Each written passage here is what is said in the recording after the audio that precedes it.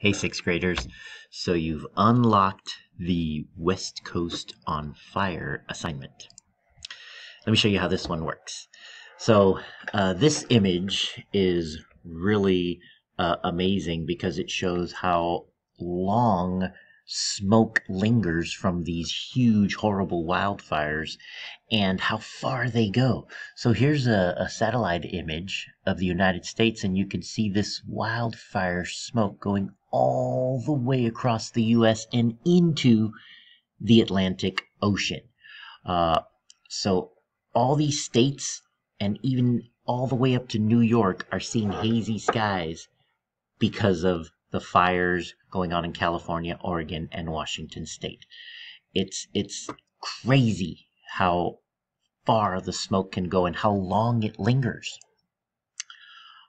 So even if you're not in a location where you can get caught in the fire, look how much of the West Coast and our country and even into the ocean, these arrows are pointing to smoke that's swirling around with the winds in the ocean. The smoke is going to get you. And that's what we're experiencing right now. So you're going to read or studying disease. So you're going to look at how the smoke affects us, affects our bodies. And you're going to share your response in a Padlet. So when you click on the link on one of these links, it's going to take you to a web page where you can read about how this smoke affects our body. Now, for example, if you go to the National Geographic, if it asks you for an email like this, always put in your school email. Anything you're doing with school, make sure you are using your school email. And then click here to go back.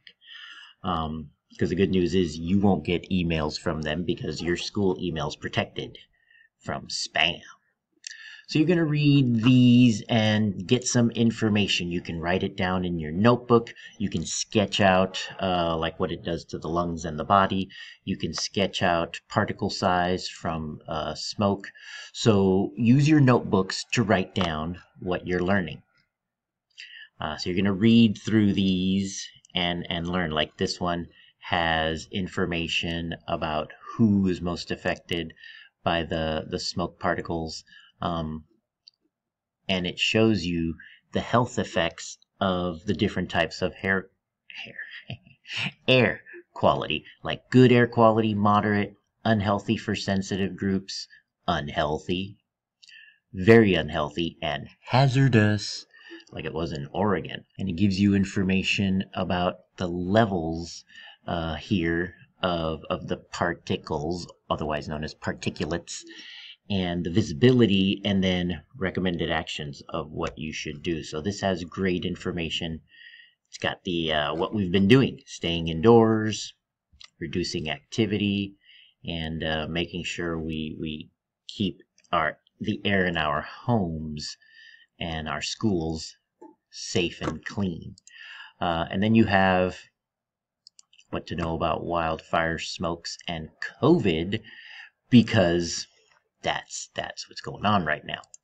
So you read those, you take down some notes, and then you're going to click on the following Padlet. Now here's how a Padlet works. Let me move my video.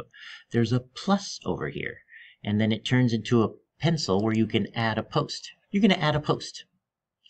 Move this back. Now, your post right now is anonymous because you don't have an account.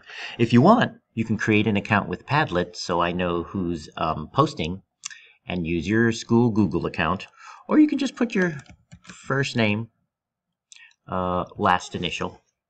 I'm going to put the O for test 1 so that we know who you are. So that should be your title if you don't have a Padlet account.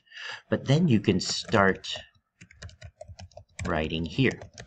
First, make a claim. So for example, if your claim is smoke from wildfires causes disease, then you need to provide evidence from these websites to back your claim. When smoke enters the lungs, and then you keep going, whatever you wrote down.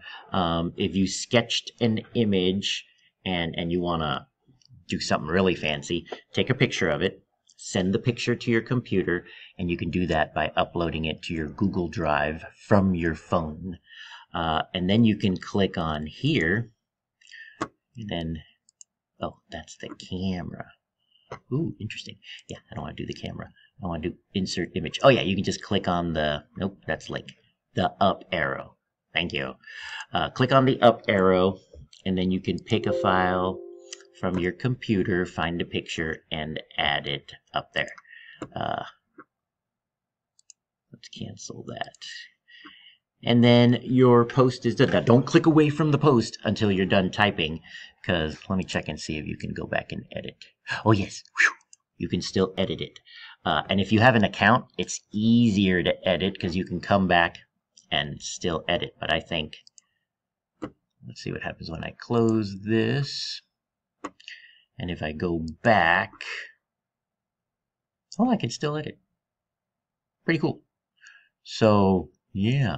That's kind of neat. And if you read somebody else's post and you agree with it, you can write something like, that's what I learned from the website about particle size. You want to make a comment that focuses on, do you agree or disagree, and what's your evidence? And your evidence is based on what you read on these websites, not your opinion. What is the facts that are being shared? And that's how you can complete this task. And this one won't get approved until I read your post and tell you it's complete. That's when it'll get approved. All right, good luck.